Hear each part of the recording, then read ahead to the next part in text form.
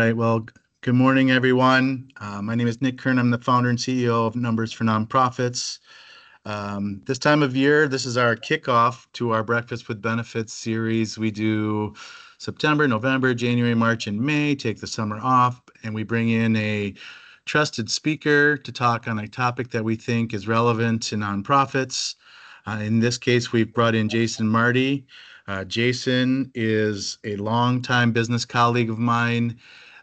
He has been essential to Numbers for Nonprofits in that he helps broker our health insurance, our dental, our life insurance benefits, and also within the last, maybe it's been 5+ years now, 7+ years, he's been helping not only Numbers for Nonprofits, but a lot of organizations with their 401k plans, their 403b plans, and setting them up to, really attack the fiduciary responsibility that is supposed to be present and is often lacking. So Jason set our company up with our 401k. We initially started with, I believe, American funds, and then we migrated to Vanguard funds more recently once our size increased to where he thought that was a better benefit to us. But with that, I'll pass it over to Jason Marty. Jason's going to talk about Security Act 2.0, and then if there are other questions around benefits, I'm sure he'd be happy to entertain them. And if he doesn't have the answer on the spot, which 99% of the time he does, I'm sure he'll be happy to get back to you. So with that, Jason, take it away. Okay, thanks, Nick. Yeah, great introduction. That's exactly, our firm. We specialize in working with small and medium-sized organizations on benefits. And today we're going to talk about a really large piece of legislation that was passed, Secure Act 2.0. So there was Secure 1.0 that was passed a few years ago, and then they passed Secure Act 2.0 in December of last year. And so basically impacts all 401k, 403b plans, and simple IRAs. And so there are some provisions. We're going to jump in those. Like Nick said, if you have any questions while we're going through the different provisions, feel free to jump in and ask. Okay, so there are a lot of provisions, and the first one that we're going to talk about is required minimum distributions. As a reminder, when you have qualified money, so if you have money in an IRA or 401k or 403b and it's pre-tax money, you're required to start taking it out at a certain age. And so how that works is that they calculate your account balance at the end of the year, so 12/31, and then they calculate how much you need to take out that following year. And so they have changed that steadily. So it used to be 70 and a half, and then it went to 72, and now it's 73. And then in 2033, it's going to be 75. And so, again, it's based on life expectancy. There's an actuarial table to calculate exactly how much you have to take out. So Jason, do you have slides that are supposed to be matching up with what you're talking about? There we go. Okay. All right. Let's see here. Do you not see it now? Now yeah, it moved forward to okay. Required minimum distributions. Yep. Okay. Okay, great. Okay. Any questions on the RMDs? Okay. Next up is hardship. So 401k qualified plans have always offered hardships, and they put the onus on the organization to gather the supporting documents that would prove that the person had a hardship. And so Secure Act 2.0 thinks that really shouldn't be on the organization. And so they're going to allow participants to self-certify. And so if the participant were to be audited, they would have to provide the documentation proving that it was a hardship, but it's no longer on the organization to collect that data.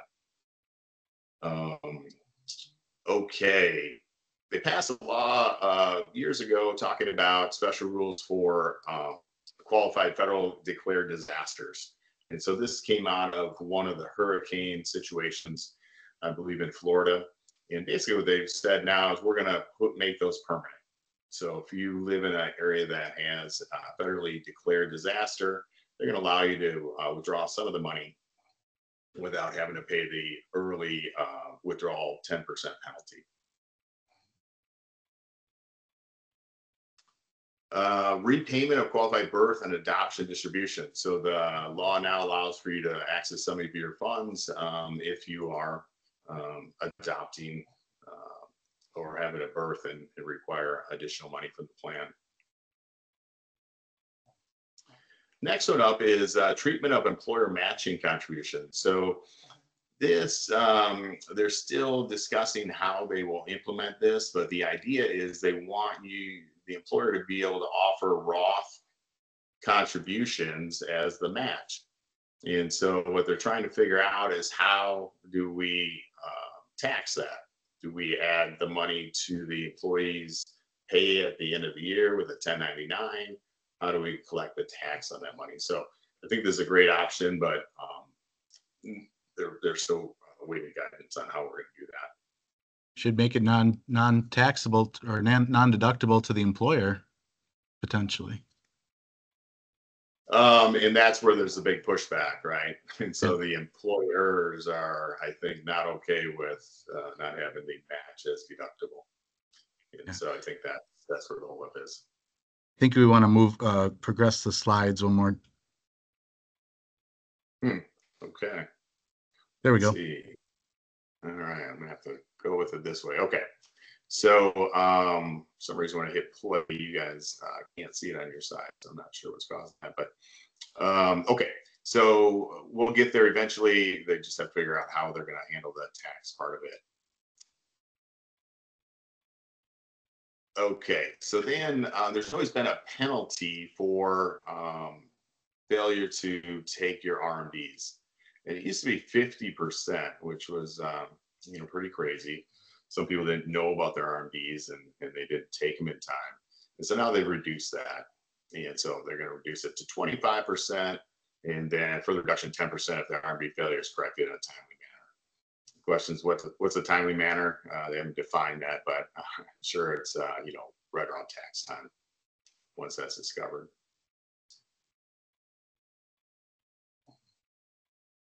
Okay, so this provision here, eliminating unnecessary plan requirements related to unenrolled participants. So the current law said that anyone that was an employee had to you had to send notifications and documentation about the plan.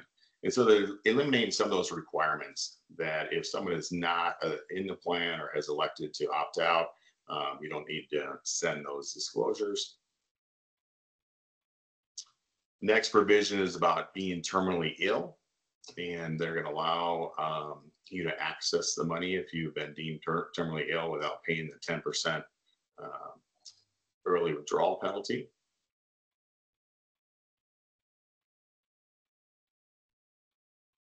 Okay, next up is student loan matching.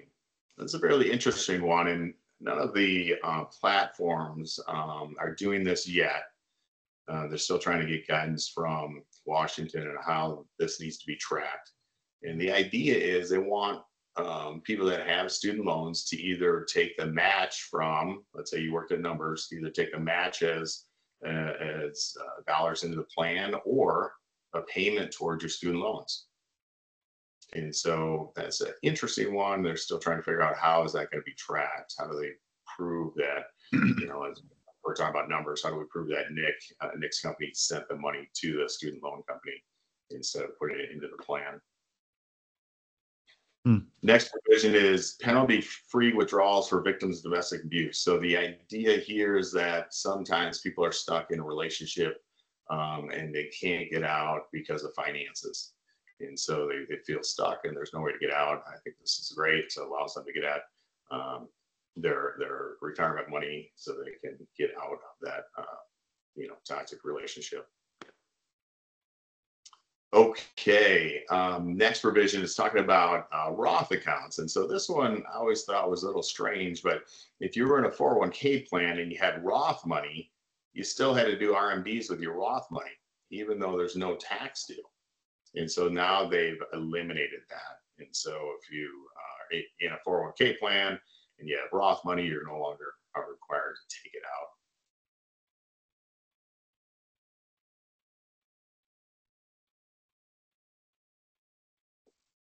Okay, this one, and they're still trying to work out the details on this, but every day I talk to people that have money at old plans, and I've wanted regulation around this for a long time because when someone says, "Hey, I've got this old money at this old plan, how do I move it into my new plan?" And the answer is that depends.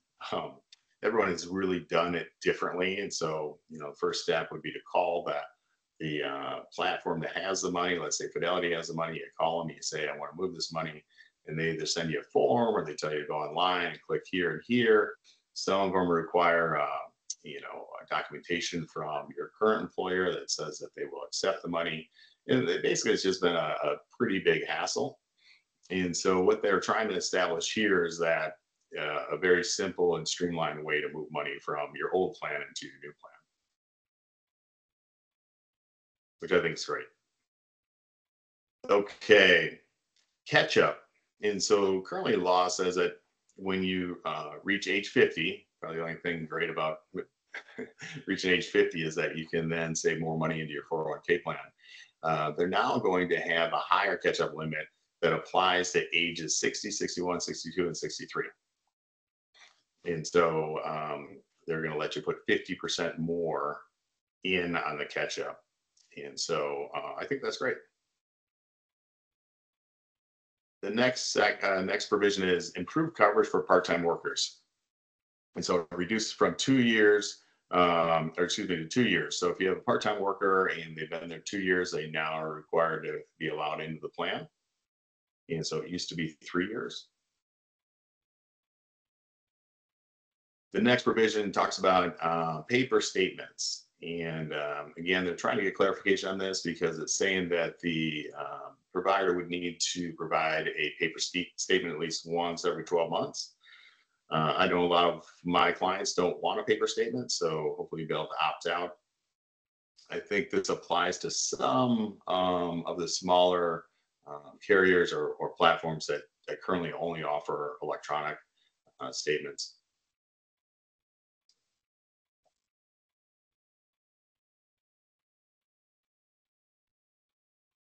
Okay, so this talks about highly compensated employees. And what is a highly compensated employee? Currently, the income level is 150,000, but it also applies to all business owners that have more than 5% ownership and all of their immediate family. And so, if you're a business owner and you're making $40,000 a year or $50,000 a year, you still fall into that HCE, highly compensated employee.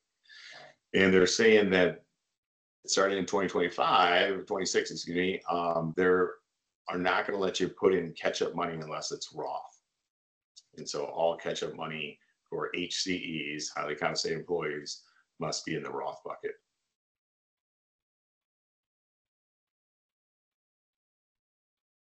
Okay, those are the main provisions. Any questions about Secure Act 2.0?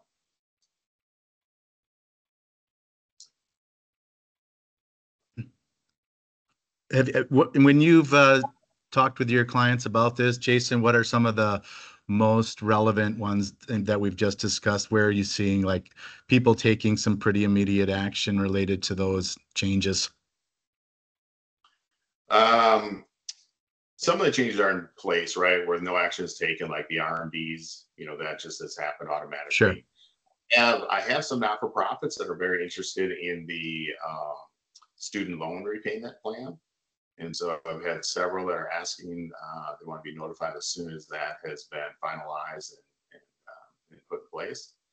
I have a few that are, let's see, interested in the able to put the money in Roth. And so they want to be notified as soon as that provision is available. And so other than that, obviously everyone's happy about not having to, send notices to people that aren't in the plan. That's a great provision. One of the provisions actually prevented a group from adding a plan. It was a group that had about 12 full-time employees, and they have a very, it's a summer, it's kind of a boating recreational thing where they have a lot of part-time people that only work in the summer, but they have a lot. They have 120 people, so they couldn't afford to add the plan because their part-timers stay with them more than 2 years, and all of those people would then be part of the plan, and they'd have to pay the match, and it's just not that profitable business to be able to do that. I think for the most part, I like most of the provisions. Some of them are going to be a little bit challenging, but I love the self-certification. In the past, Nick, they would require you to collect that information. I think that is a great move. It should be on the person to have to provide that supporting documentation if they were to be audited, not the employer necessarily. And so I love the streamlined way to roll over money. That has always been a sticking point, and it seems like they make it difficult on purpose, and so I think that's a great provision. But I think for the most part, I really like most of the provisions that are part of this Secure Act 2.0. Jason, outside of this specific topic, what are some of the things, problems, common themes from the past year that you've seen related to retirement plans, whether that's failed compliance, whether that's coming across plans with poor investment choices? What are some of the stories that I always enjoy you sharing with me, without disclosing any names or anything, of course, just some stories that people should be aware of and watch for these situations with their current plans. Yeah, I am truly amazed when I look at plans. I'm looking at a plan right now, an architectural firm, and their fees are more than double what they should be. Their advisor is not signed onto the plan as a fiduciary, so they're putting all the fiduciary risk on the employer. And then the funds are below average. They have some investments that are in the bottom 10 percentile for the last 10 years. And so I think employers and organizations in general, I think they sometimes think, hey, we have a 401k or we have a 403b, they're all kind of the same, and really nothing can be further from the truth. And it's really sad because, for instance, we ran return comparisons on this plan versus the average for our plans, and the 3 and 5 year average for our plans is more than double what they've had for returns. And so I think it's a good idea to have, independent fiduciary look at your plan if you haven't. And there's different levels of fiduciary. And so just for everyone on the call here, there's really 2 kinds of financial people, or you could say 3. There's about 500 different titles, but you can really put people into 3 buckets. So you're either a fiduciary, a broker, or you can be duly registered as a broker and a fiduciary. And the big difference is a fiduciary is required by law to do what's in your best interest. And so there are firms that will not sign on as a fiduciary. The organization feels like it's too much risk. And so I think everyone should be working with a fiduciary. Everyone should be working with someone that's required by law to do what's in the best interest. And really, if you're a fiduciary, then you have a vested interest, obviously, to make sure that the fund lineup can pass any type of audit or scrutiny. And so, our funds that we have in our plans are all in the top 25th percentile in their asset class. And if they are not there, they can put on a watch list, and with very strict process on watching those quarterly fiduciary reports. If they don't recover within 3 quarters, they get replaced. And talking to this architectural firm as an example, I said, okay, how many funds did you replace last year? And he told me, we haven't replaced a fund. I can't remember the last time we replaced a fund. Then bring up the fiduciary report. It's, in this particular fiduciary report, is green is good, yellow is watch, red's replace, and the whole thing looked like a stop sign, a stoplight. There's all kinds of red, yellow, green. So I think it's important to make sure that whoever's managing the plan is looking at these things. Yeah, I've always appreciated you and I sit down annually to go over things, look at the funds in the plan. You talk very clearly, concisely about, the ones that you've been happy with, the ones that you haven't been happy with. We all live and learn as we go, and the funds that are the hot ones one year aren't always the hot ones 3 years from now. And I've always appreciated that we sit down and do that. One other thing, I don't mean for this to be a complete sales pitch on Jason, but I just really do appreciate what he brings to our team. He'll sit down with individuals within the plan and help them talk through their individual retirement goals, their investment strategies, etc.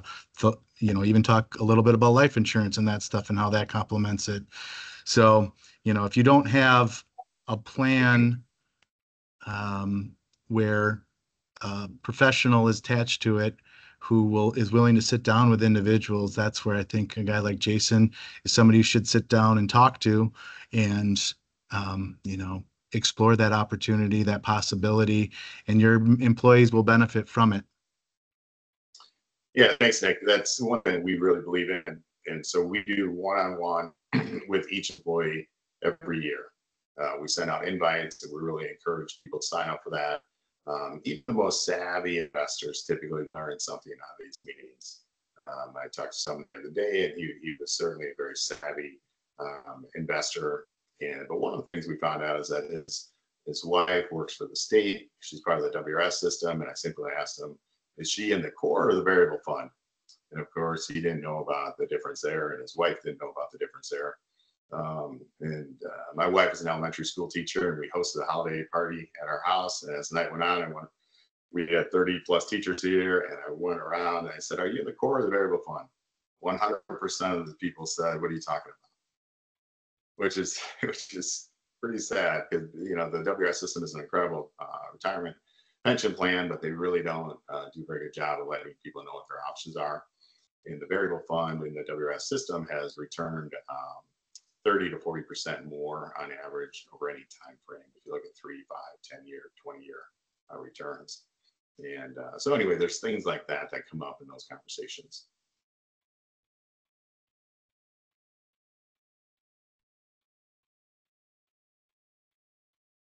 We've got a little bit more time. Jason, anything on the benefits side in general, health insurance trends? Seems like the last renewals we got were higher than anticipated. Is that a trend that people, when they're budgeting, or organizations that are budgeting for those costs, should anticipate the 15-20% increases? For a while, it always felt like 10% increases was going to be okay. And, this past renewal for us was a little bit higher. Any thoughts in that regard? Yeah, that, when we passed the Affordable Care Act, it did a bunch of great things. It, provided essential health benefits. And so there are no limits on alcohol or drug use treatment anymore. There's no limit on the amount that the insurance companies have to cover. So a lot of great things from a coverage perspective, but there really wasn't much with regards to cost. And so that costs have just gone up and up and up. And the numbers are getting bigger and bigger. There's, the industry is always trying to come up with ways to reduce costs. And so there's been some things that are called level self-funded that have emerged. And so sometimes that's an answer. It's basically where the organization is taking on some of the risk with a reinsurance company. And so some employers are looking at that. If you are a very sick organization, unfortunately, you have some people that are going through some stuff, and when you're a large organization with more than 50 employees, then you're rated based on your claims data. And so in that scenario, we've got a few organizations where it made sense to go to what's called an ICRA. And an ICRA basically allows the organization to offer health insurance, but through individual policies. And the advantage there for an organization that has, unfortunately, a very large loss ratio is that then they're part of the large pool for individual policies. And so at the renewal, the individual policies will get the same renewal as the whole pool, versus a group that was getting 50% renewal 2 years in a row. And it certainly wasn't, the insurance company's fault. The loss ratio was 4, 5, 600%. But there's some solutions like that. I still don't think there's really a great silver bullet for all organizations. To your point, Nick, yeah, medical inflation has gone up, and so that's the main driver these days on renewals. If you're less than 50 in your plan, then you're part of the pool, part of the ACA pool with that particular carrier, and so the whole pool gets the claims increase. And then you've got demographics. So did everyone get a year older? Did you hire older or younger people? That's a factor. And then lastly, the medical inflation or medical trend, they call it. And that has been higher the last couple of years.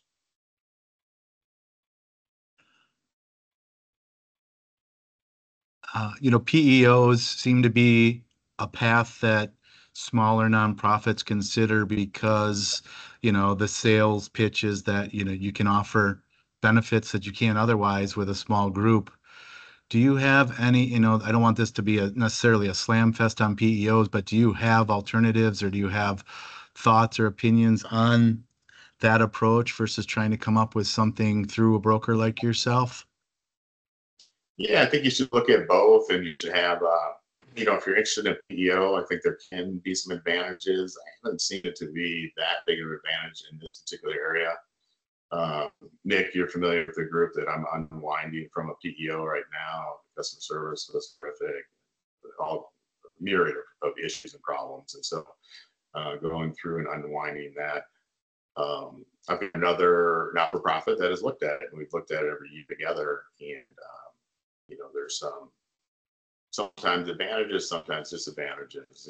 This particular PEO, they decided they're going to go with this particular insurance company, and my client wants to have access to other providers that aren't part of that. And so when you're part of the PEO, the idea is that you can hopefully lower your health insurance because you're a much larger group with that insurance company. But that isn't always the case. In this particular case, the health insurance was less expensive. And what we've seen with PEOs over the years is that if you think about it, you look at the PEO, and if they're at better rates than yours, you go into it, and oftentimes those were the groups that weren't as healthy. And so if they're about 50, then all of a sudden, that pool starts to get diluted, and pretty soon, they call it the death spiral. There's some advantages with administration.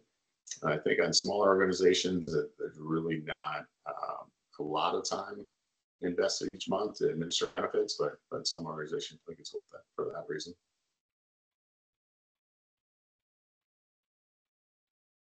The 401k front, they did come out with what's called MEP, so multiple employer plans. And we've looked at those long and hard, and I've had many Zoom and meetings with different platforms, and in the end, they would say, well, this would be easier for you. You'd have one fund lineup. If you make a fund change, it would be made across all your plans. And I said, okay, so you want me to go to my client and say, I want to put you in this map because it's going to be easier for me. I don't know if that makes a lot of sense. If you're a very large organization, if you're over 150 or so people, then you're required to get an audit. There can be some advantages there. If you're in a MEP, then the audit cost is split across all of the groups, all the plans. I think that's probably the only advantage. They're talking about being cost advantages, but as we analyze that, they're really aren't. Yeah, I think the cost advantage is maybe an oversell if you really break it down, in my experiences. In that one in particular that you're talking about unwinding, the cost seemed egregious, actually. So it's a matter of just finding a good partner if you are going to go the PEO route. Yeah, on the MEP side, most 401k plans, 403b plans, they are charging you a percent of assets to do administration. And so we think that's the silliest thing ever. And so if your plan was $2 million, And then it grows to $4 million. You just double your administrative costs for the platform to do the same amount of work. And so years and years ago, we negotiated with the carriers that we want a per head flat fee, and or we only work with carriers that offer that. And so the MEP, when they talk about the MEP, they're like, well, you're in a bigger group, and so then you have larger assets, and so the percent that we're going to charge for administration goes down. And we said, well, we don't do assets for administration. We do per head pricing. So again, for our groups, it just doesn't make any sense. And I really don't think any plan out there should be paying a percent of assets for administration. Got it. Any questions from the group? Otherwise, we can let everybody go. We've got a couple things here to note. Beth from Teamwork Associates will be sending you a $25 gift card from Amazon. Thanks for being part of the meeting today. Our next Breakfast with Benefits, Kristen from our team and myself, we're developing the exact topic in that, but the title is going to be Best Practices for Nonprofit Excellence. We've thrown around a couple topics that we know we want to have as essential. It'll be some back and forth. Kristen, having been a former executive director of a nonprofit, having just gotten off of a long interim executive director project, our past experiences. I've been doing this for 20 years, so we're going to bring all of that knowledge to a little back and forth session that she and I are going to construct here starting this afternoon, and we'll be ready by November. But we're looking forward to that and hope that you'll come back and join us for that in November. With that, thank you for attending this morning's Breakfast with Benefits put on by Numbers for Nonprofits. Thank you, Jason Marty, for always being awesome. And if anybody wants to reach out to Jason, we can get you that contact information, or you can reach out to Becca or Ella, and we'll make the connection for you. Definitely would be worth your time to sit down with him to talk about any of your retirement plans and just get a second opinion, kick the tires. No cost obligation on that to start. If there's anything I know about Jason, he's upfront and honest about anything cost-wise. And it's going to give you a straight up opinion on how your plan performs and whether making a switch to somebody like him would make sense. So thanks again, Jason. Safe travels to everybody for the week, and we'll see you on the other side. Take care. Thanks a lot. Thanks a lot, everyone.